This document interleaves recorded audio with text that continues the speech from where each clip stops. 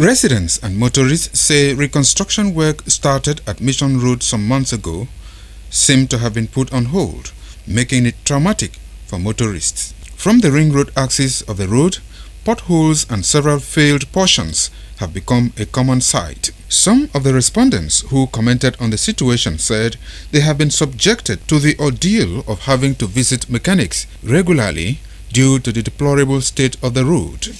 Contractors, they came, they did the slab, but they left this road the same way it is. You can see potholes destroying vehicles. You know, every time people go to mechanic and other things to fix their cars. We have been waiting for government to pull this road in order. We've tried our possible best. We are paying tax and paying 1,000 on daily basis. So I believe those money is going to government possible, but they have not done anything. So this is the hard time that the government have to come and put this road in order. We are suffering. The road is so bad this time around because we drivers that we are working here, we are suffering the road.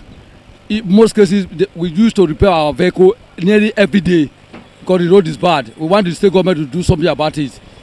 Reacting to the situation, Edo State Commissioner for Works, Barrister Osarodion Uge, said the work was never abandoned, but that the job got to the stage where they needed to wait for the rains to subside. Barrister Uge said work at the new Benin axis is ongoing. Concrete work and drainage work has been going on around New Era. If you go there as I'm talking to you, that is going on. So there are some sections around the New Nigerian Bank is bad, does not mean that the contract has been abandoned. There is no contract awarded by this state during the time of this administration that will be abandoned.